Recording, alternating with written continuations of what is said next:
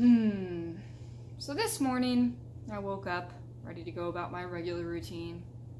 Like most millennials, my regular routine includes checking Twitter casually from bed. But what I saw when arriving on Twitter clearly distressed my cat as well. And that is the Funny Leaks hashtag. I think there was also some other negatory Funimation related hashtag, but that was the one I mainly perused. So this is what's going on if you were lucky enough to have missed this Twitter drama. Basically, it's outtakes, but more than that, they're inappropriate. I'll be honest that I don't have an issue with the ones that are sexual in nature. My understanding is that all the voice actors who, participated in those are adults, and the only people who would have heard that, had it not been leaked, would have been other adults who work at Funimation. So I don't necessarily see the problem there. Now, if there's a greater context that I don't know about, I do know, of course, the characters aren't necessarily adults that they were playing. I don't watch Dragon Ball, so, right there, I'm probably missing some context, and I won't pretend that I'm not. However, I am familiar with a lot of Funimation's work and the voice actors in question, so still wanted to comment because I do think it's a very important conversation. So the clip that's troubling is the one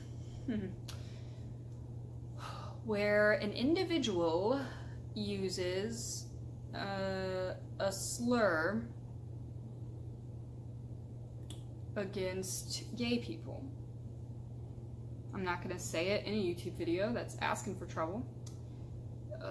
And of course, it's not a word that I would use. And you can hear it yourself if you check out the link that I will put in the description box, linking you to the leak.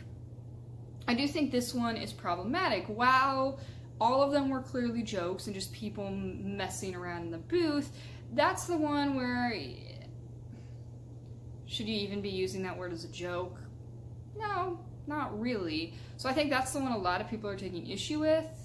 I think some people are feeling upset about some of the other ones, mainly because they grew up with this show. Like, I've seen a lot of tweets like, oh no, my childhood, and if I had that connection to it, there's a chance that those would bother me the same way, but I think about the shows I watched when I was younger, and I don't think that the sounds, just the sexual sounds, would have bothered me, really. Once again, comment below if there's something I'm missing about that part. I tried to read through this hashtag to get as much information as I could, but it was hard enough finding the actual tweet with the links, because it was mostly just people either defending it, saying it's just jokes, you pansies, or people, being upset and saying their childhood is ruined.